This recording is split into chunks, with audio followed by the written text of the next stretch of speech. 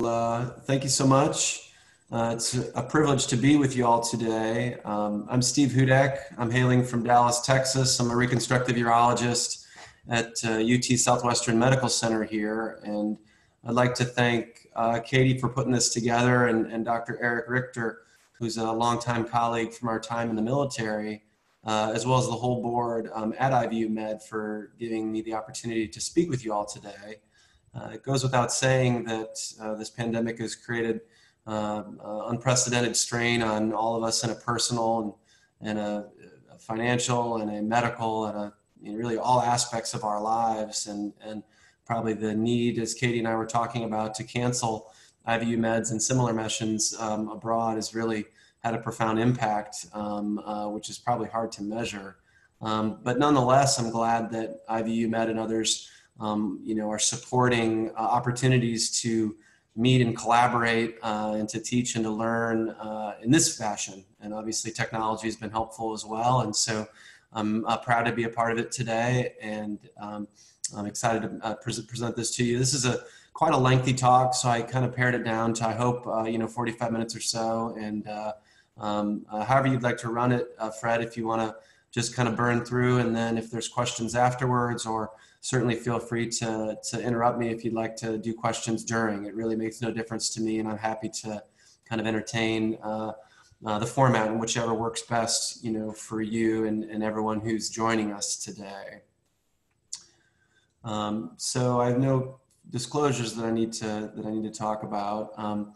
So to speak about stricture, I think you need to look a little bit into what is the impact of this diagnosis. And there's a number of studies, I'm going to cite here a couple that are a bit dated, that looked specifically into the burden of stricture disease in the United States, and found that if we look for how often that a stricture leads to someone being admitted to the hospital, it's quite rare. However, if you look at the outpatient setting, we see as many as 1% of patients going to the doctor will have a stricture as being part of their medical complaint. And so this is kind of common enough that it is worth mention, especially with urologists. The incidence of stricture increases with age, and you see this statistic here from US data kind of showing a precipitous rise around the time of BPH diagnosis. And so we frequently recognize this, that as urological complaints become more common with age, then BPH is more common, but also during the evaluation of BPH, it's when incidental diagnosis of some of these strictures are identified. The incidence of strictures is actually more common in the United States among those that have non-private payers. So those that are treated by the Medicaid system or treated at county hospitals that don't have insurance, strictures are more common. And this is seen in developing nations as well, perhaps due to less resources and more challenges in the medical care arena, although this is not entirely known. Strictures cost a lot of money, regardless of where you are on the planet and what payer models are. They certainly carry a burden, but here in the United States, even data here that's about 20 years old, we saw that almost $250 million were spent on caring for patients that have strictures. And this represents about 10% of the number of stone disease. And so if you just think about how much more common stone disease is, and yet the cost of strictures are about 10% of that, I think that's quite remarkable. It's been tried to kind of quantify this in the United States in terms of how much does it cost on the per patient level.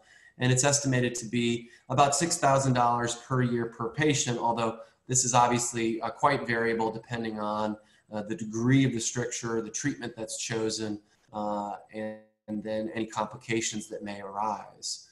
It's not surprising that those that have strictures will have a high degree or a high incidence of other genitourinary problems, predominantly a urinary tract infection, which probably is a leading cause for presenting to their urologist or other physicians, but also incontinence, probably most commonly due to post-void urinary dribbling due to sequestration of the urine behind the stricture, which then dribbles out with time after the void, but also other types of incontinence related to either the primary stricture or treatment of it with time.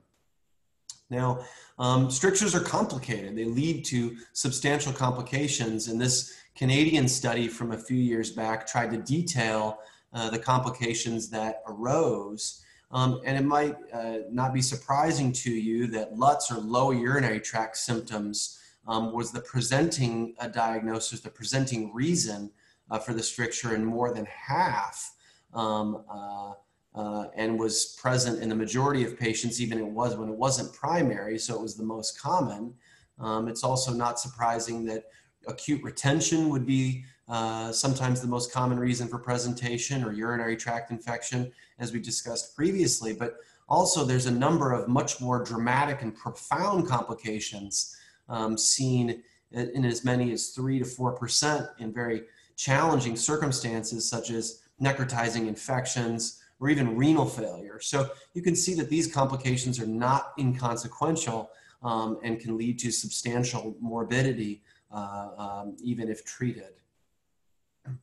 Now, with regards to the anatomy of the strictures and the etiology of the strictures, bulbar strictures are definitely the most common, and the type of bulbar strictures really depend on the location around the world. So within developed countries, really it's the idiopathic strictures, and this has been the case in Canada and in the United States, across Europe and Australia, where studies after studies have shown that about half of the time we really don't identify the cause of the stricture, which is sometimes disappointing or unsatisfying for patients, but it just is the way that it is. And then iatrogenic strictures are quite common as well. In developing countries, traumatic strictures are much more common, and there are two types of traumatic strictures that I like to consider. Primary traumatic strictures are those when an external injury actually injures the urethra, and that's obvious. But what I've termed as secondary traumatic strictures would be, for example, a patient that is injured by a gunshot wound or a severe car accident and may not have a bona fide urethral injury, but rather is in the hospital for a long period of time with a catheter placed. And if it's not appropriate catheter care, then we'll frequently see complex secondary strictures due to the trauma, but not from the trauma primarily, but rather due to the long period of catheterization during that patient's long recovery from these traumatic injuries. And then this is obviously a form of iatrogenic stricture, which we see in large numbers as well. Now, the pendulous urethra is a bit different. Lichen sclerosis is much more common within the pendulous stricture, or within the pendulous urethra.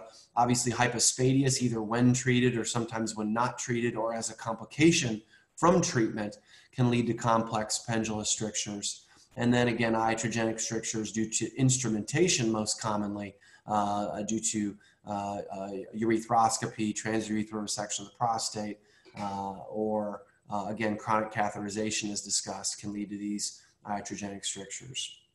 Within the posterior urethra, again, it's trauma that predominates due to pelvic fracture, which we'll talk about a bit later, and then iatrogenic, but this is much more common, not necessarily due to the long effects of the catheter, but rather to the effects of prostate treatment, be it either from transurethral resection of the prostate, open simple prostatectomy, open radical prostatectomy, or the various forms of radiation that can be used to treat prostate cancer, including other ablative therapies such as cryotherapy. So these can cause rather complex posterior iatrogenic problems, which again we'll discuss a bit later.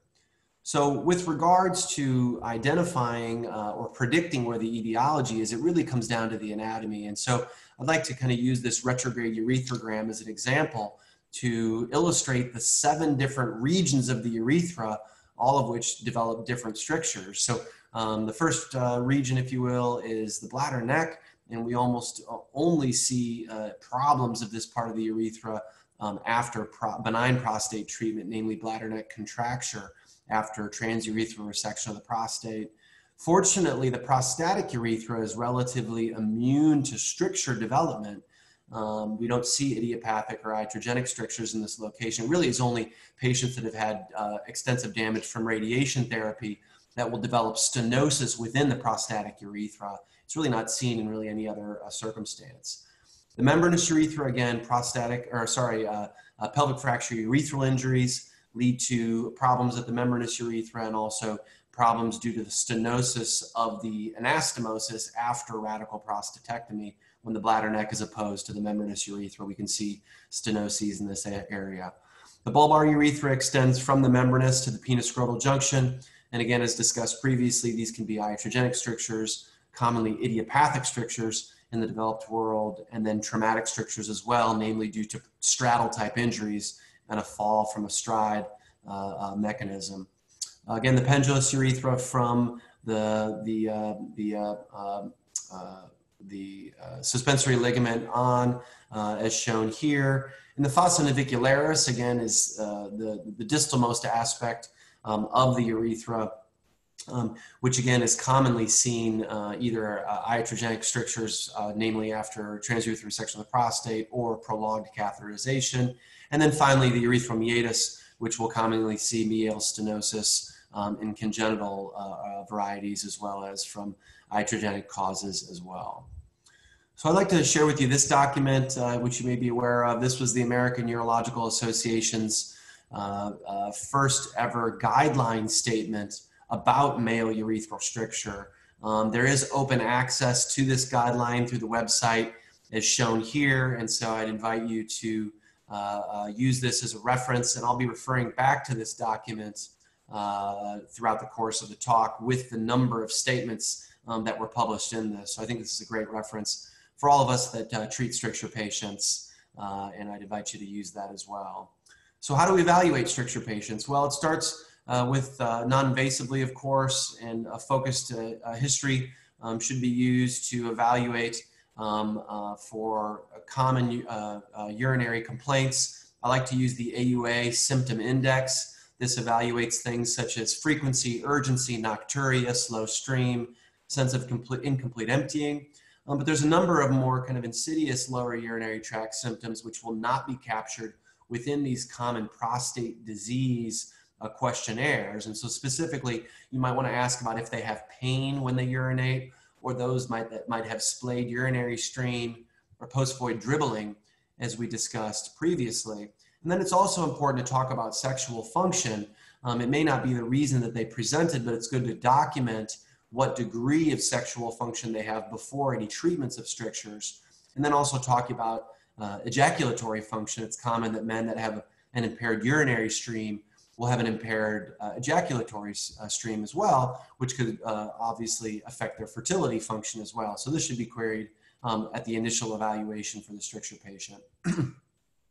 A focused examination for stricture patients should look carefully at the genital skin, evaluating for any areas of deep pigmentation or fibrosis, such as we see in the common condition lichen sclerosis. The meatus should be closely and carefully examined to see if that is involved.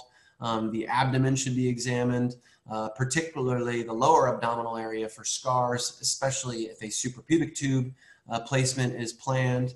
And then a neurological evaluation is important as well, namely to identify the potential for concomitant neurological symptoms which may be causing impaired bladder function, which obviously could complicate any evaluation or treatment for patients that have strictures being treated as well.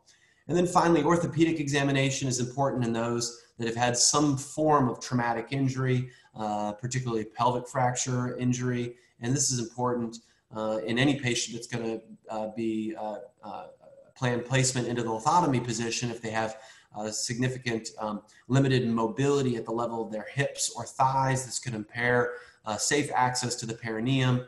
And so this should be assessed early on in the course. A urofluorometry as well as post-void residual check is the mainstay non-invasive evaluation. And here you see the classic flow pattern in a patient that has fixed obstruction from a stricture, where you see a flat and very low flow, in this case, barely above 3 milliliters per second. And so that's a non-invasive and straightforward way, albeit somewhat non-specific. Now, with regards to definitively diagnosing the stricture and then better characterizing it, the mainstay is the retrograde urethrogram. And this is within guideline number 3 within the statement from the AUA. It's certainly appropriate to evaluate the urethra with a cystoscopy, although you will only see the leading edge of the stricture, so you won't get full evaluation. Some use sonal urethropography, so this involves placing an ultrasound probe on the penis or the perineum, and then distending the urethra retrograde with saline or lubricant. It's a bit challenging to do and is a bit hard, a bit more onerous than a retrograde urethrogram, but can be appropriate as well. And then MRI can be used, but I reserve it really for cases that are much more complicated, particularly in those in whom you suspect a urethral carcinoma, or in whom those patients that might have a rectourethral fistula. So again, is used selectively and only in those cases. Now, the point of evaluating it with any of these modalities is to determine the length and the location of the stricture. And it's essential that we do this before treating basically any patient that's being treated in a non-urgent scenario. So if you're evaluating the patient in the office and you have the time to do so, it's really a must to identify the location and the length of the stricture. And we'll talk about why that's important in just a second. So again, urethrogram is the mainstay evaluation modality of choice. And these are kind of the key components of the urethrogram. Now, the position is important to have them in the oblique position here. So usually about 30 to 45 degrees up. You can put a bump or a pillow up underneath their buttock on one side. And the reason is it allows you to stretch the urethra obliquely. And then the X-ray plane comes in here, and that allows the urethra to be on stretch and perpendicular to the X-ray beam, and therefore not underestimating the length of the stricture and still providing good anatomic clarity as to where the location of the stricture is. Next, it's important to occlude the distal urethra, and I like these adapters. These are made by Cook Medical. They can be attached to any Lorlock syringe, and you can see with the tapered tip, they provide good occlusion at the level of the meatus, but there's a number of different products that are available for accomplishing this goal. And then you want to give good stretch to the urethra. So here you see the occlusion at the level of the meatus. And if you want to avoid radiating your hand, you can make a small kind of tourniquet out of a piece of gauze around the glands and then give good axial stretch on the urethra, thus fully kind of extending the urethra. And then carefully injecting the contrast. You want to make sure to have the appropriate amount of injection pressure. You see here on the left side of the screen that if you use too much pressure, it'll actually extravasate outside of the urethra and into the corpus spongiosum and even into the penile vasculature. And so it makes it very difficult to see where the urethra is and could cause pain for the patient and perhaps infection. Conversely, if you don't have enough pressure, you really can't tell at all where the stricture is. This patient may have a completely normal urethra or may not, and you can't tell with the appropriate amount of pressure. But here in this final example, you see with steady, slow pressure along with occlusion, you get excellent delineation of the entire anterior and posterior urethra. You see the filling defect from the verumontanum and then even filling into the bladder. And so this is what you want to shoot for to have the appropriate amount of pressure to get the best anatomical information from the retrograde urethrogram.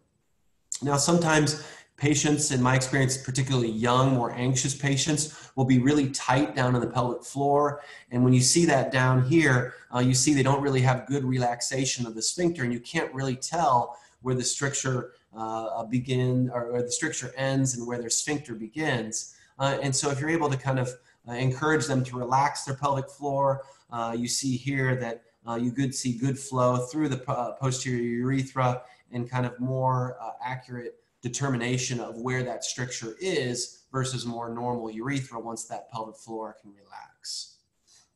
And then finally, it comes down to interpretation of the study. And the first and most important aspect of it is it an adequate study? And so things that we look at to see if it's an adequate study, again, good illumination of the anterior, posterior urethra, filling into the bladder, as well as the position. Here you see, you cannot see on the patient's left the obturator foramen because it's actually rotated in plane with the X-ray image. And so this is what you want to see. You want to see no foramen on one side and a good foramen on the contralateral side. And that's how you prove you're in the ideal position for appropriate interpretation of the retrograde urethrogram. Once you've said that, determined that it's an appropriate study, then we're looking at length, location, and severity.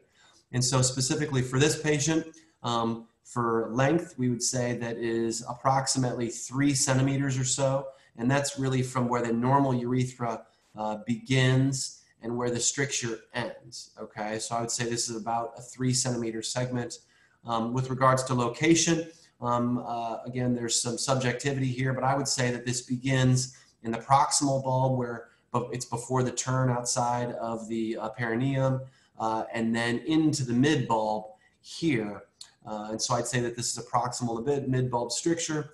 And then if I were having to put into my documentation how I would say the severity was, I would say that it's focally nearly obliterative, but then has a widening proximal segment before you get to the normal urethra. So I think that if we develop a kind of a common accepted lexicon that allows us to communicate appropriately amongst urologists, it is uncommon for radiologists, in my experience, to have this level of detail in their determination. So I certainly would recommend, as the urologist caring for the patient, that you review the study yourself, because many radiologists are not comfortable doing so. So again, it takes some time and some logistics to do a urethrogram. And so I think it's a little bit different when the patient is being evaluated in an urgent scenario. And so this is in the patient that's in acute retention, or you need to have a catheter placed for another lengthy non-urological surgery. So in this case, a RUG is just simply not feasible. And so guideline number 5 tells us that we can treat these patients endoscopically at the time of recognition or place a suprapubic tube. And the decision between that just really depends on the circumstances. So here we see a non-obliterative kind of band of scar. These patients respond well in an urgent circumstance to endoscopic treatment. But if there's something more dramatic, such as this patient with extensive radionecrosis, clearly this is not going to be managed with dilation, and perhaps placing a suprapubic tube in these urgent scenarios is much more appropriate. Now, there are those that have termed coined the term urethral rest. And this has been coined by my mentor, Alan Morey, who basically details what happens when you have a catheter in place or when you don't. So when the catheter is in place, it actually prevents that area of the urethra from completely healing. And as such, you don't allow that scar to completely mature and that stricture to completely delineate itself. So what urethral rest is it's a 1 to 3 month period where you do not instrument the urethra anymore. And it allows this maturation of scar to completely occur. And so in a patient that presents with a catheter in place, we recommend removing that catheter. If they're doing any forms of self-dilation, you stop that. And then if they go into retention, then you place a suprapubic tube. Because until this urethral rest has occurred, you really have no idea how long that stricture is going to be. And it's very challenging and perhaps inappropriate to plan an open reconstruction until this process has completely played out. Now, why is it important to evaluate comprehensively these patients? Well, you need to identify the length, location, and severity of the stricture. It's appropriate to evaluate the severity of the impact of these symptoms. Some patients will not be bothered by them at all, but some may be profoundly bothered by even a mild stricture. Comorbid conditions such as recurrent urinary tract infections or incontinence, as we discussed previously.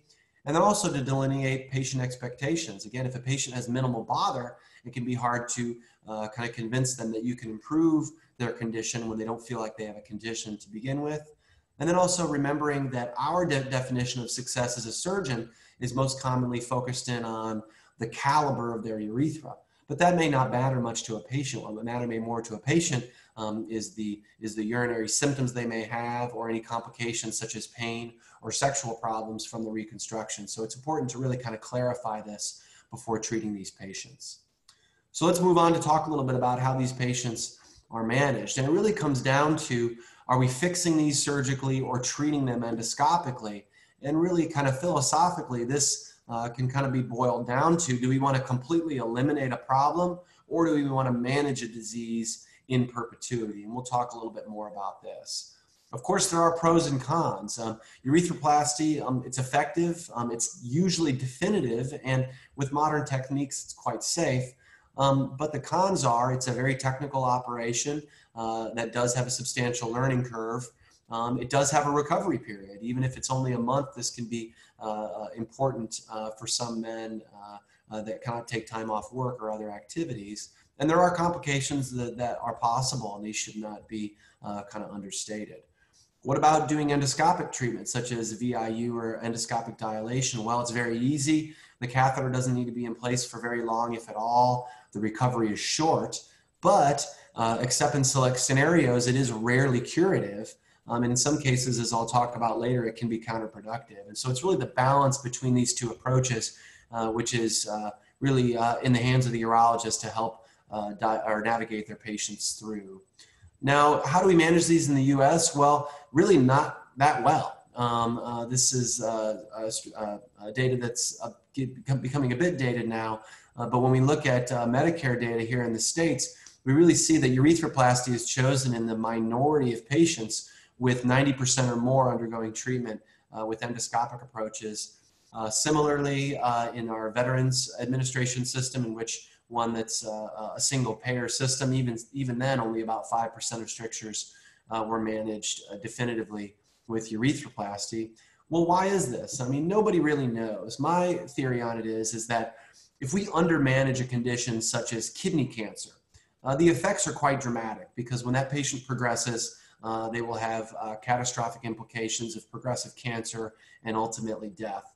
But if you undermanage a stricture with endoscopic treatments, the only thing that really happens is the stricture can recur and the patient comes back to you, and then you just can undermanage it again. And the complications of doing that with time can be quite insidious. And that's why I can kind of create this cycle of repeat endoscopic treatment that is much less profound than undertreating something such as an overwhelming infection or even cancer. When American urologists were surveyed, they found that the majority treated strictures almost once a month or more. But again, endoscopic techniques predominated, and really urethroplasty use was limited. Amongst American urologists at the time of publication of this study, almost 60% never performed urethroplasty, and very few did more than once a month. And all of them really, or almost all of them, recommended urethroplasty only after there have been repeated failures from endoscopic techniques. I would say that this is really an antiquated approach to take and really should be abandoned. And fortunately, at least in the United States, there's been kind of an eruption of fellowship programs and training programs, many of whom collaborate with IVUmed and their partners, and has led to an explosion of education about urethral reconstruction techniques. And in this study that was published a few years back, we've begun to see within the United States a precipitous fall in those patients that are having endoscopic treatment, with conversely a slow rise in the utilization of formal urethroplasty. So time will tell if this will continue and if these curves will pass one another, but I certainly think that this is a favorable trend with regards to the appropriate and decreased utilization of endoscopic treatments with the increase of urethroplasty. So what do the AUA guidelines say about internal urethrotomy or other endoscopic treatments versus urethroplasty? Well, guideline 7 tells us that for the short bulbar stricture, particularly for the type of stricture that you see here, either endoscopic treatment or urethroplasty is appropriate. But for essentially all other patients, really urethroplasty is the appropriate first step. This includes patients that have failed endoscopic treatment in the past, those that have had a minimally invasive treatment such as meatotomy that is then re-stenosed, those that have a penile stricture, such as a stricture that you see here. These basically never respond to endoscopic treatment long-term, and so it should be avoided. And then for long or obliterative strictures, such as you see here, these cannot be treated endoscopically, and thus urethroplasty is obviously the appropriate choice in these cases. And then the question arises, well, what if urethroplasty is not in your skill set? Well, again, the guidelines make a strong statement here saying that these patients should be referred to centers where these are performed. Again, this could be a challenging thing depending on where you are and what your resources are. But again, we should strive for this, and hopefully that this is the goal. And I know that it's the goal of the IVUmed organization to equip urologists around the world with these techniques so these can be performed in virtually any center where urology expertise is present. So what's the rationale for this? Well, basically, those that have, again, these short idiopathic and untreated bulbar strictures, we get at best a 70% success rate with endoscopic treatments. But basically, for all other scenarios, the long-term success of endoscopic treatments really approaches zero. So this includes the obliterative and longer strictures, appendulous strictures, prior endoscopic failures, and then other etiologies such as hypospadias, trauma, or lichen sclerosis. And when a treatment outcome approaches zero, or success rate approaches zero, again, therein lies the rationale for abandoning it. Now, there may be exceptions to this despite these profound success rate disparities.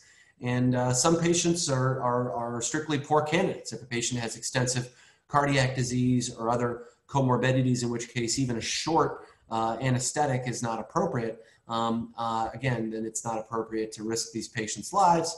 And for these patients, as a salvage maneuver, you might want to add self-catheterization if they want to try to avoid permanent urinary diversion to help to kind of maintain the patency after endoscopic treatment should they not be candidates for formal urethroplasty. And then I've found that with time, due to the sensitive nature of the genitalia, some just desire to not have treatment performed at all. And these can be tough patients to counsel because hopefully we're trying to prevent them from having some of the profound complications that I detailed previously. So what is the impact of these ongoing endoscopic treatments that fail? Well, numerous studies over the years have shown that patients that have had numerous endoscopic treatments over time, when they do go on to require urethroplasty, the failure rate of subsequent urethroplasty is higher. So there is things to be lost there.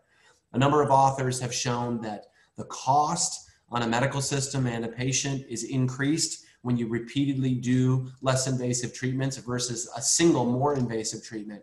The cost waterfall really kind of goes in favor of urethroplasty after 2 or more endoscopic treatments. In a study that I did during my fellowship with Dr. Mori, we showed that when you do ongoing endoscopic treatments, it delays the time into cure. In some cases, a decade or more was lost in patients whom were not referred for urethroplasty right away. And then it even increases stricture complexity. The thought is that ongoing endoscopic attempts at treatment leads to increased spongiofibrosis, longer strictures, and then many times they'll then extend from the bulb and into the pendulous urethra. And as such, in many cases that may have been amenable to an excisional approach then require a more complex treatment such as a flap or a graft, and therein lies the likelihood of increased failure rates. And really, this comes back to where I started this section, where it basically converts a curable condition into a chronic disease. And so it is my assertion that the appropriate utilization of urethroplasty can effectively cure a condition that would otherwise need to be managed long-term. And I hope we can, kind of provide you with some tools to equip you for such management. And really, this is what we're trying to avoid. This was a patient that had a suprapubic tube for 4 years, multiple attempts at endoscopic treatment. This is a patient that I managed on a mission to Central America. And you see the end-stage result of this was the development of a urethrocutaneous fistula due to ongoing endoscopic treatment attempts. And unfortunately for this man at this point, really his only option at that point in time was to perform a perineal urethrostomy, which again was a definitive and appropriate treatment. But the question is, if this man was treated earlier on in the course, could he have been salvaged with a much more effective option, and one that is less debilitating and less disfiguring? And so that's really kind of the question that I would leave with you today with regards to the appropriate selection of endoscopic versus reconstruction related techniques. So let's move along and talk a little bit about urethral reconstruction. I was privileged to be asked to submit this chapter, which was published a couple years back in Hinman's Atlas of Urologic Surgery, along with my mentor, Alan Mori. And I'm going to be using a number of the figures from this text in my talk today. So there's a number of anterior urethral reconstruction techniques, and certainly we don't have time to detail each of those, but just to lay them out for you here. For short strictures, you can excise the strictured area and do a primary anastomosis. either in a transecting or a non-transecting technique, and we'll talk about that in a second. If it's too long for excision, then you need to bring in either a graft or a flap. A graft is usually preferred to start, and this can be placed either ventrally, it can be placed dorsally, or for severe strictures, it can be placed both dorsally and ventrally, depending on the severity and location of the stricture. An augmented anastomosis is where you have a short area of obliteration, but a much longer area of more mild or moderate stricture. And in this case, you excise the obliterated area, do a one-sided anastomosis, and then do an onlay or an augmentation for the remainder of the stricture. And so this is a great technique for patients that have a complex heterogeneous stricture that requires multiple techniques combined. Flaps are still appropriate in select scenarios for patients that have penile strictures and no areas of diseased skin due to lichen sclerosis. And then in the most severe strictures, particularly those of the more distal anterior urethra, sometimes it requires a multi-stage approach to lead to successful outcomes for patients with the most complex degrees of anterior strictures. So the decision-making between these techniques really comes back to what we talked about with what we want to identify with the rug, and that's location and length of the stricture. And the reason that that matters is if we look at the anatomy of the bulbar urethra and the bulbar spongiosum, first of all, the bulbar urethra, because it's located deep down behind the scrotum and perineum, it has more mobility and flexibility, thus facilitating excision and primary anastomosis. But also, as you can see in this picture here from Campbell's, that it has a more robust ventral spongiosum. So you see an eccentrically located urethra indicated by the yellow circle or the yellow oval, and then this robust ventral spongiosum. So this allows very simple ventral placement of a graft, okay? Now in the pendulous urethra, this is not the case. We see less sponge and more centrally located urethra, and it's for that reason that we are more likely to place our graft dorsally and then supported by the corpora cavernosa as you kind of extend more distal down on the urethral axis. Now severity matters too. The narrower your stricture, the wider your graft. And that's simply due to the geometric truth or the geometric reality of the fact that the ultimate caliber of the urethra is determined by the composite width of the plate and the graft, which then rolls into a tube. And so the narrower your plate or the more severe your stricture, the wider your graft needs to be. And then if you have a complete obliteration of the urethra, then clearly this won't support an onlay graft. And it's for that reason that you either need to excise and then replace the urethra, either due to a mobilization and an anastomosis, or due to a combination of techniques with grafts, flaps, or stage techniques when you have complete elimination of the urethral lumen resulting in obliteration. If a patient has a history of previously failed urethroplasty, it can be helpful to know which technique that was tried previously and failed, because many times if one technique failed, we will not go back and try to do the same thing and repeat the same mistakes, but rather kind of bring in a different technique and try to exploit the benefits of the technique that had not yet been used. So I want to go through a couple of cases here. I hope these are informative for everyone. And we'll go through 3 representative cases one by one. So this patient was 45 years old. He had really minimal symptoms, but the stricture was initially recognized when he was having a neck surgery a few months back. And so they couldn't get a catheter in. They saw it was a relatively mild stricture. They dilated it, placed a catheter. And now 2 months later, the stricture had rapidly recurred. And here we see a representative urethrogram. So this patient now has a 1 centimeter idiopathic stricture with relatively limited impact on him, but it has failed a previous dilation, and he's had no prior urethral surgery. So this is really the ideal patient for an excision and primary anastomosis technique. And so this operation begins with a midline perineal incision. Colles fascia is incised and then reflected using a self-retaining perineal retractor. There's a number of these that are available, both disposable and reusable. The bulbospongiosis muscle is identified and then split in the midline as shown here. And then when you place those muscular edges within your self-retaining retractor, you really see you have excellent and complete identification and visualization of the entirety of the bulbar urethra from the perineal body up near the penoscrotal junction. You then can lift and elevate the bulbar urethral and spongiosal complex up off of the corporal bodies and then sharply divide the attachments to the corporal bodies. This is a relatively bloodless plane due to the anatomy of the region.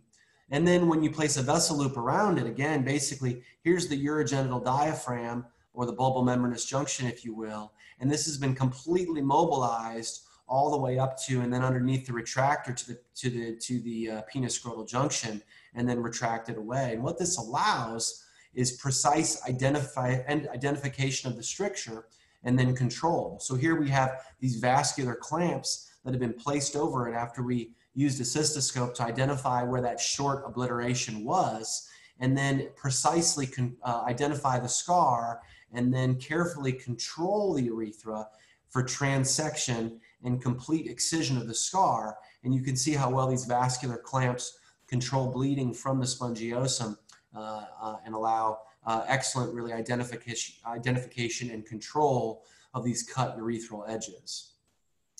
At that point in time, you want to be careful to remove any residual scarred spongiosum and urethral lumen, and then provide a kind of a careful spatulation. We like to spatulate on the dorsal side distally, and then on the ventral aspect proximally, okay? And then place your sutures circumferentially here, as you see on the proximal aspect, somewhere between 8 and 12 absorbable sutures, and then place them distally through the cut edge and the anastomosis, parachute down that anastomosis over a catheter, and then tie those snugly. Now in the bulb, like I said, remember the urethra is located eccentrically here on the dorsal half. And so what we like to do is a modified two-layer anastomosis, where on the dorsal half of the clock face, these are placed in one layer, but on the ventral half, they're placed just through the urethra. So that prevents obliteration of this otherwise highly vascular and abundant corpus spongiosum, and perhaps allows blood flow across this anastomosis after it heals, okay? And then what that allows for is a two-layer anastomosis with a running spongioplasty after this deeper layer has been tied down. Now, the beauty of excision and primary anastomosis is that when you get a VCUG a couple of weeks later, it basically restores a completely normal anatomy to the area. And you'll find that radiologists will just say normal urethra because they cannot even detect that anything was really done there to begin with. And the data really has told us, study after study, year after year, that the success rate is about as close to perfect as we can obtain with any surgery within reconstructive urology, approaching 95%. Fortunately, complications are rare and there is limited impact on sexual function. Now, however, there has been much enthusiasm for a new technique developed at multiple centers, but really popularized by Professors Andrich and Mundy in the UK, known as the non-transecting technique, where this ventral spongiosum is spared and the urethral stricture is approached dorsally here and just excised on the dorsal half, leaving this ventral spongiosum intact. This may have a less impact on sexual function. However, I can attest to the fact that it is a much more difficult technique to teach and to learn, but it may be very helpful for patients in whom you do not want to threaten the blood supply of the urethra by transecting it completely, including the sponge, such as those patients that have multiple strictures, those that have had previous urethroplasty, or other conditions that you can see here. So I think there's a lot of promise to this technique, and I do like to employ it in select circumstances. Now, what if the stricture is too long for such an excisional technique, such as this man who has bothersome symptoms for a longer bulbar stricture? He's had no prior urethral surgery, and really, in my hands, the ventral buccal mucosa graft onlay is the mainstay here. So again, here we see the same exposure obtained, and then you make a ventral midline longitudinal urethrotomy, full thickness through the sponge and the urethra. Stay sutures are nice to include and tamponade the spongiosal bleeding. And then you see this scarred urethral plate, which results. You harvest a buccal mucosa graft from the cheek, and then you see this nice wide buccal graft, which has been anastomosed to one side of the urethral plate with running absorbable fine sutures. And then you lay that over the top and then anastomose it to the other side after placing a catheter, and then support it with a running spongioplasty. And you see nice restoration of the spongiosal anatomy, and that robust ventral sponge is what supports this graft in a very favorable way. And here we see the postoperative imaging, which again, it's not normal, but you see minimal kind of redundancy from the graft in the bulbar urethra. And while the success rates are not as good as EPA, large studies have shown the success rate is somewhere between 85 to 90%, which is still quite favorable for these longer, more complex urethral strictures. Most people's preferred graft and the guidelines support as well is the buccal mucosa graft. This is harvested from the inner cheek, as you can see here. We identify Stenson's duct indicated by this black dot, usually located near the second upper molar. And then you take a full thickness, typical elliptical graft. This is very well tolerated. It's easy to handle. There's abundant oral graft from both cheeks. The lower lip can be used as well as the undersurface of the tongue. The morbidity is limited, and really it's been shown time and time again to have superior outcomes to other graft sources, such as genital or non-genital skin, other allo or xenografts, and other sources as well. Some of the challenges, this tissue might be threatened in patients that smoke or use chewing tobacco, for those that have had extensive oral surgery or radiation, or for those that have really critical use of their oral cavities, such as the individuals that you can see here. Although I would say that it is the minority of patients that are excluded from candidacy due to even these concerns. Now, what about an even more complicated stricture? This man has had urinary symptoms for many years. He went into retention, had a suprapubic tube placed. We plugged the suprapubic tube and had him try to do a flow rate. And you can see here that it's an abysmal flow with about 5 milliliters per second with that flow with the SP tube capped. He had a much more complicated medical history with sexually transmitted diseases in his younger years, and even Fournier's gangrene later on, along with some other comorbidities. You could see the stigmata of this on examination with the pale lichen sclerosis phimotic band here on his foreskin, extensive scarring of his perineum due to his prior Fournier's gangrene. And you see on his retrograde urethrogram that he has a pan-urethral stricture extending across the pendulous into the bulb and up toward the urogenital diaphragm. The guidelines really kind of illustrate the fact that there are multiple options available for these men. Certainly, you can require one or multiple stage techniques using grafts, flaps, or a combination of both. A perineal urethrostomy is certainly an appropriate option for these men that consent to the ill effects or to the different effects of that. And then if you see extensive lichen sclerosis changes within the skin, these should be biopsies, particularly if cancer is suspected. And when lichen sclerosis is confirmed, it is clear that you should not use genital skin in the repairs for these patients because the likelihood of recurrence of the lichen sclerosis within the reconstruction is quite high. So for this patient, I won't spend a lot of time talking about this, but this is a technique that was popularized by Sanjay Kulkarni from India, where basically the entire urethra is exposed by invaginating the penis through the perineal incision. We mobilize and rotate the urethra laterally and make a long dorsal urethrotomy along the entire stretch of the urethra.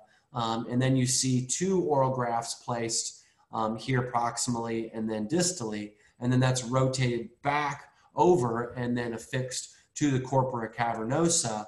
And what you obtain by this is pan-urethral reconstruction through simply a perineal skin incision. And so the morbidity of this is quite less for a quite extensive reconstruction. And again, postoperatively, you do see some irregularity from this pan-urethral graft, but excellent patency. And here's a flow study shown 3 months later, which confirmed good patency. And no one is more experienced at this than Professor Kulkarni, and he's published success rates of about 85 to 90% in a really amazing series over the course of his career. So he's done great things to really change the game when it goes to panurethral stricture reconstruction. So how do we care for these postoperatively? I think it's very important to use a lot of local anesthetic, pudendal blocks, incisional blocks. We are very aggressive with using non-steroidal anti-inflammatories as well as Tylenol, and that has essentially eliminated the need for narcotic pain regimens in our experience here in the States, and also facilitates same-day discharge from the hospital where that is appropriate. In terms of post-operative catheterization, it's great to that we only need a catheter for 2 weeks when we do an excisional approach, and then perhaps a week or two longer in patients that have more complex repairs, such as those that require grafts or flaps. Now I'm running out of time, but I do want to talk a little bit to conclude about posterior urethral stenosis. And really here, etiology is extremely important. And these are the common etiologies that we see. Pelvic fracture urethral injury is probably the most profound cause of this injury. At the time of injury, when you do your retrograde urethrogram, you'll see this characteristic pattern of extravasation at the level of the urogenital diaphragm. In these cases, it's important to place a suprapubic tube at the time. And then when we get our imaging a couple of months later, we see a couple of things. We see the extensive pelvic hardware that was placed by our orthopedic colleagues, along with a focal but severe obliteration at the level of the bulbomembranous junction. Now, when we're evaluating these patients later, now sometimes be careful because you could be fooled by the fact that if their bladder neck doesn't open, you could fool this, as the radiologist was fooled here, that a lengthy defect is actually there. But much more commonly, when we place a scope or do imaging allowing the bladder neck to open, we see that it is still complex, but much, much lower due to the fact that the bladder neck and the prostate were not involved at all. Sometimes their bladder neck will not open, and so it can be helpful to place a flexible scope antegrade. And here we see a focal stenosis along with a little outpouching due to some extravasation that kind of coalesced and fortunately did not fistulize.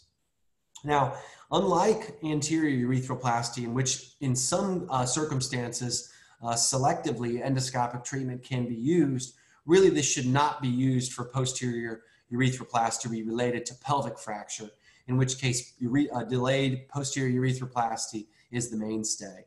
Do not use cut to the light techniques, such as was shown from this historical textbook here. They do not work. They can lead to incontinence and rectal injury and should be completely abandoned in my experience. In terms of kind of things that we want to use and think about when planning for posterior urethroplasty after pelvic fracture, it should be performed after they've recovered from their other injuries. Here we see a patient that due to his orthopedic injuries, he could not be placed into the lithotomy position. So this patient, we just exchanged his suprapubic tube, got him in touch with his orthopedic surgeon and physical therapist to provide some more mobility of the hip to permit safe access to the perineum. And you want to be able to get the thighs up. They don't need to be able to get past this vertical position, but to the vertical position is necessary. And I'm going to begin to kind of skip through this a little bit in the sake of time. With regards to perineal exposure, I like to place a drape right over the anus indicated by the red dot. That allows a midline perineal incision and a direct and straight access to the level of the membranous urethra. If you place your drape higher, you have to go down and around, and that risks a more complicated dissection and perhaps even a rectal injury. So just place it over the level of the anus, and that has straight access directly in. It's important to expose and excise the scar of the plug of scar at the level of the membranous or bulbomembranous junction. And then you see the critical importance of getting adequate suture placement into the membranous urethra. You can either use small needles and place them directly, or Turner-Warwick's technique of using a ski-shaped needle can facilitate safe needle placement deep into the perineum. Cystoscopy can be important to make sure you've gotten to the appropriate level. and then the classic Webster progressive perineal approach, popularized by George Webster many years ago, involves a stepwise approach to bridge that gap. First, by mobilizing the bulbar urethra. Second, by splitting the corporal bodies, thus straightening and shortening the distance between the proximal bulb and the membranous urethra. And in some cases, we even need to resect the inferior aspect of the pubic bone, as shown here with this pair of rongeurs. And then even sometimes the urethra needs to be rerouted behind the corporal bodies, although this is fortunately a very rarely required maneuver. Now, to complete here, I will just say briefly that for those that have posterior urethral stenosis after other causes, it's usually due to the ill effects of prostate disease treatment, oftentimes multiple treatments on top of one another. And it's for these cases in which endoscopic treatment is actually preferred. Patients need to be informed about the risk of failure and incontinence, and then sometimes even some adjuvant therapies at the time of endoscopic treatment, such as injections of steroids or various chemotherapeutic regimens such as mitomycin may be appropriate, although these are some of the most challenging patients that can be treated. And therein lies the role selectively of formal reconstruction. In the United States, at least, there's been an explosion of the utilization of the surgical robot to kind of salvage these patients, which are otherwise very difficult to treat. So that was certainly a whirlwind view through the world of urethroplasty and urethral reconstruction.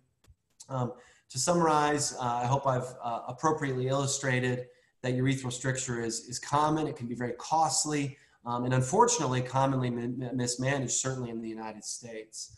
I hope I've illustrated that the anatomy is key to help guide our decision-making, the anatomy of the stricture as well as the anatomy of the urethra. And then it certainly is my assertion that urethroplasty is the most safe and successful technique for the restoration of function in patients that are troubled with urethral stricture. So again, I want to thank Dr. Richter for the invitation. I saw him log on a bit ago. Thanks, Eric. And thanks to Katie and everyone at IVUmed for the opportunity.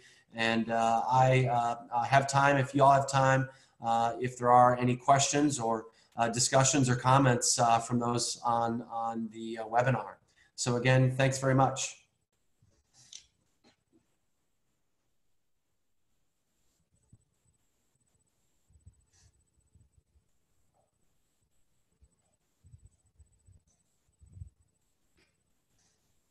I'm clicking on here to see. Looks like everybody's muted, but certainly feel free to unmute yourself if there's any questions. Thank you. Thank you very much, Stephen, for this very wonderful lecture. Thank you very much, Stephen, for the wonderful lecture. Thanks, Fred. Yeah, I have just two questions. In your experience, which is better if one is doing a buccal graft in the bulbar urethra, to lay it dorsally or to lay it ventrally? And is there a difference in success rates? So when it's been studied, there is no difference in success rates. So I think primarily, it comes down to if what you're more comfortable with and where your training lies. There's no one that's better than the other. Now, for those that are in the process of developing these skills, I believe that the ventral approach is a much more straightforward operation.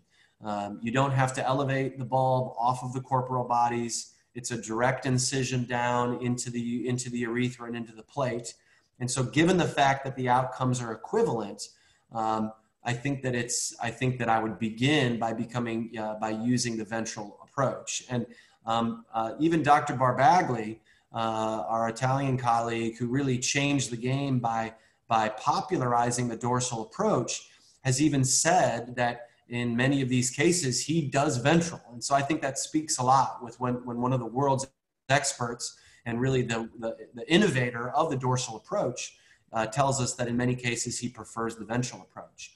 Now, the one exception I would say, Fred, is the reoperative scenario. So in a patient that's had perhaps a prior excision and primary anastomosis that's failed, or a patient that has had a ventral repair that has failed, then in those circumstances, I go directly to the dorsal approach, given the fact that the graft is supported from a different source. It's no longer supported by the urethra, but rather it's supported by the corporal bodies. So I hope that answers your question. Yes, thank you very much. And you inadvertently answered my second question, where in Africa here, we still see post-gonococcal urethral strictures. And in that case, if one suspects it's post-gonococcal, there are bound to be multiple, maybe occurring at different times as the patient ages. Now, in such a case, would it be wise to do excision and primary anastomosis? Or if one suspects it's post-gonococcal, one should not do excision and primary anastomosis, given the fact that when we do excision and primary anastomosis, we actually interfere with distal blood supply to the urethra, and it depends on the anastomosis at the glands. What's your opinion, Steve? Yeah, I certainly think for whatever reason, if at the time or in the future, you believe that the patient is at risk to develop other strictures, that he might require, further stricture, treatment down the road, for whatever reason, gonococcal or otherwise, definitely that's a reason to consider the non-transecting approach. And that may be non-transecting excision, such as has been popularized by Professors Andrich and Mundy, or remembering that a ventral onlay is also a non-transecting approach. And so I certainly think that, the philosophy of non-transection is appropriate in the circumstances like you talk about, where you suspect other strictures. And the beauty of non-transection is you don't burn any of the bridges, so to speak. Whereas as soon as you transect the urethra, it does kind of theoretically permanently disrupt that blood supply and could compromise those other approaches down the road. So I think that's a great point, and I agree with you that I would consider non-transecting options in such a patient. Thank you very much. Thank you. I wonder whether my other colleagues have questions or additions after Steve's long lecture.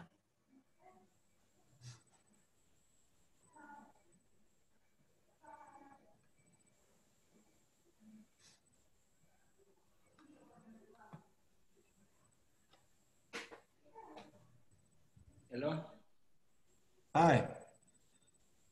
Hello, Steve. Thank you for the presentation. This is Okidi Ronald. Nice to meet you. Thank you. It's such a wonderful presentation on something that is really very common in Africa. So, as Dr. Fred has already asked a few things concerning the gonococcal stricture. Per se, in my center here, we see a lot of patients with the strictures, and the majority, the strictures is on the penile urethra, and it's quite a long stricture that most times is involving the entire anterior urethra. Now, my question is, which technique would you really prefer, a Randy flap or a Johansen or a buccal flap for such a repair of a very long anterior urethral stricture? Yeah, it's a great question, and I applaud you for caring, for a large group of patients that have these complex strictures. Because, I mean, I agree with you that the complex penile stricture due to gonococcal urethritis or other forms of inflammation are certainly the most challenging. My preference comes a bit down to the anatomy, that I do not like placing flaps through the glands. So if the glands, meaning the meatus and the fossa, are spared, and it's due to gonococcal infection or other non-lichen sclerosis techniques or etiologies, I think, and it does not extend into the bulb, then I think either the Urandi or the Makinich circular flap, if the patient has not yet been circumcised, would be my preferred technique. Now, if it involves the glands, then in those cases, I prefer using a dorsally placed buccal mucosa graft that can be using Professor Kulkarni's technique, can be placed through the glands without opening the glands, okay? And so in those circumstances, I much prefer to leave the glands wings intact, because in my hands, placing a flap and then doing a glandsplasty around the flap has a high degree or a high risk of having glands dehiscence. Now, if the patient is not concerned with the cosmetic aspects of either an extended Johansen procedure or a perineal urethrostomy, so namely a patient that may be more elderly, that has other medical problems and is not worried about the cosmetic changes, then clearly an extended Johansen procedure or a perineal urethrostomy has the highest success rate. However, it has the obvious drawbacks of the cosmetic changes. So I think yours is a great question.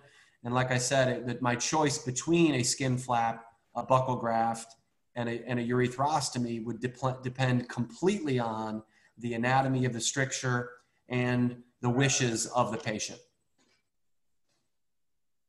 Thank you, Steve. Thank you. Thank you.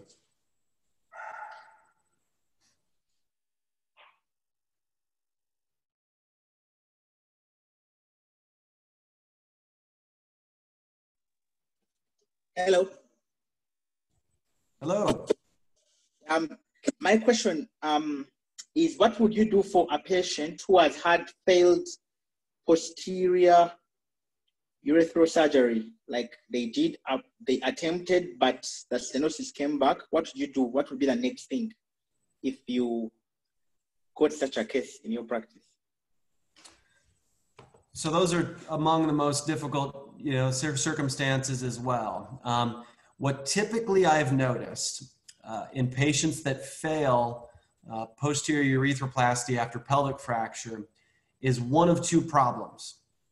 Either there has been incomplete excision of the scar. So basically they made a perineal incision and exposed the stenotic urethra, but did not completely excise the plug of fibrosis. And so it promptly recurs because you did not get good mucosa to mucosa anastomosis. The other circumstance is where there has been inappropriate mobilization or inadequate mobilization of the bulbar urethra to the penoscrotal junction. And so most of the time, the patients that are referred to me for failure is one of those circumstances. And in those cases, we simply go back and do it again, but this time ensure complete excision of the scar, adequate mobilization of the bulbar urethra, and then when needed, separation of the corporal bodies, and in rare cases, even resection of the lower aspect of the pubic bone to make sure the length can be bridged.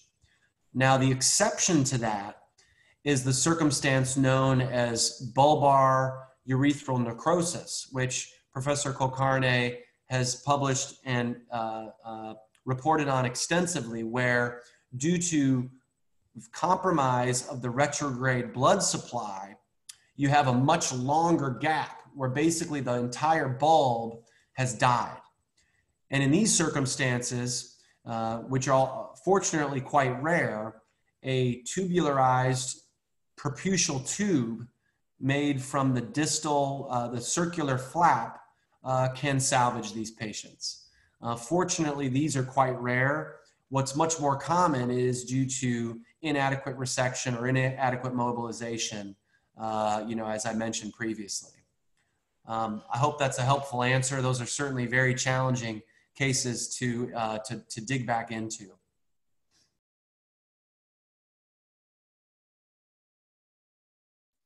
Yes, thank you. I've sent you a question. I think you've seen it. Yes, I see the question. Thank you. Thank you. So the question was, in my practice, do I always divert urine with a suprapubic tube before urethroplasty? And my answer is no, I don't always do it. So if a patient presents only with symptoms, so they have slow flow or maybe a couple of mild bladder infections, but they're still emptying their bladder reasonably, and they have not had a catheter placed or recent attempts at endoscopy to do a dilation. In those cases, I simply book them for urethroplasty and usually am able to get it done within the next couple of weeks. And there's likely no ill effects of that because the scar has not been disrupted by other degrees of instrumentation. Conversely, the times when I will definitely use a suprapubic tube is where someone presents with a catheter in place or someone who is self-catheterizing to keep it open. So I will place a suprapubic tube in those so we can allow that urethra to rest and the scar to mature.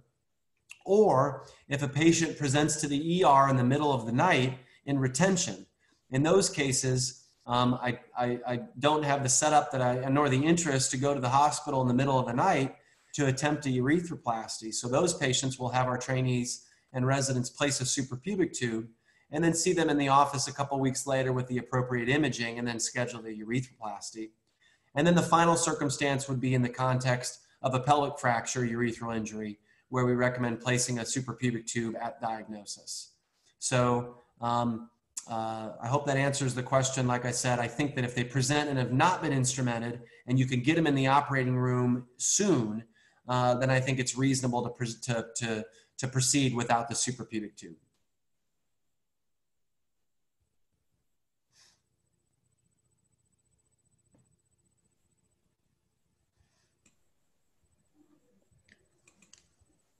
Yes, Steve. We have had a number of challenges, especially in patients who have had pelvic floor urethral injuries.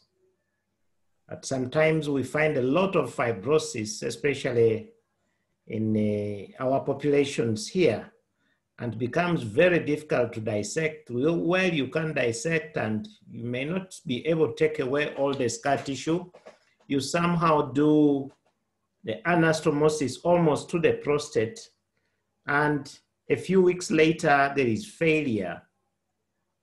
And one wonders whether to go back or not.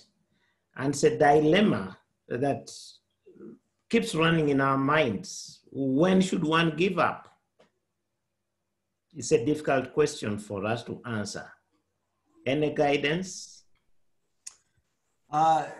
Yeah, I don't have a good answer in terms of when to give up. I mean, I would say a lot of it depends on, who and what was present when the previous attempt was made. So if the previous attempt was made by a surgeon that was, less experienced, maybe the next one can be made with, one of your partners or you or one of your partners that is more experienced, or have two experienced surgeons present. Other things that can be helpful is to make sure that the circumstances are perfect. So make sure that, you've got the best lighting possible. Make sure that you have good, suction and irrigation and things to give perfect visualization. To really make sure that perfect attempts, all of the variables that can be controlled for are controlled for. And I've found that when all of those circumstances are right, then usually a better attempt can be made. But obviously, for the very severe injuries, there'll be limits to what we can do. But I've found that when you kind of make everything, optimize everything with regards to exposure, the proper retractors, the proper lighting, suction, suture material, instruments, that virtually, you know, from a trauma perspective at least, virtually every patient deserves another shot at reconstruction, despite the fact that it can be very, very difficult. I wish I could make it easier than that. Thank you.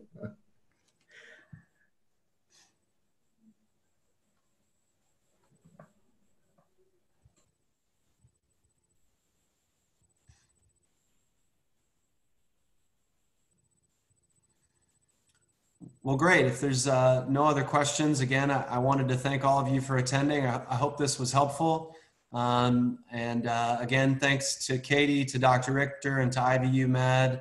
And it really is my sincerest hope that it's not too long from now that the world will settle down a bit and we can travel again. And I hope to meet you all in person at some point and someday, and we can work together and learn from one another in the future. So that's my greatest hope. And again, thank you for the chance to be with you today. Thank you so much, Steve. Thank you so much. This was great. Yeah. Okay. Bye-bye. Thanks a lot. Bye. Be well. Yeah. Thank you. Thank you.